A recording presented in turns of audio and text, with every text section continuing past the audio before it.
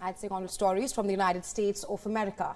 Former U.S. President Donald Trump is making his presence felt in the Republican Party after a string of victories in the party primaries. Well, a longtime leader of the Republican Party's National Committee has now confirmed that she is leaving her post. Reports suggest people close to the former president are looking to take control of the organization. We're talking about Ronna McDaniel, who was elected as chair in 2017 after running Trump's successful 2016 campaign in Michigan. She'll step down on the 8th of March, 3 days after Super Tuesday, when more than a dozen U.S. states will hold primary elections. McDaniel, whose resignation was expected, said it has been the honor and privilege of her life to serve in the role.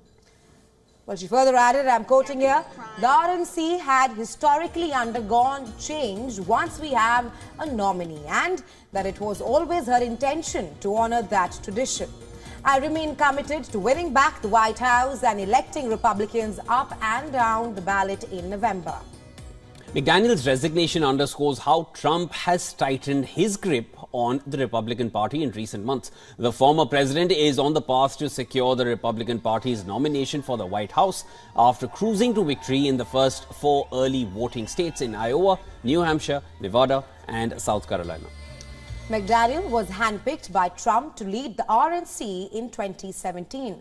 Trump recently said that he wants to install a new handpicked leader for the National Party ahead of the elections this year. Trump says he favors Michael Whatley, chairman of the North Carolina Republican Party, and his daughter-in-law Lara Trump for co-chair. Now, Trump's endorsement all but guarantees their rise, though technically the committee's 168 members must decide on the next party chairperson.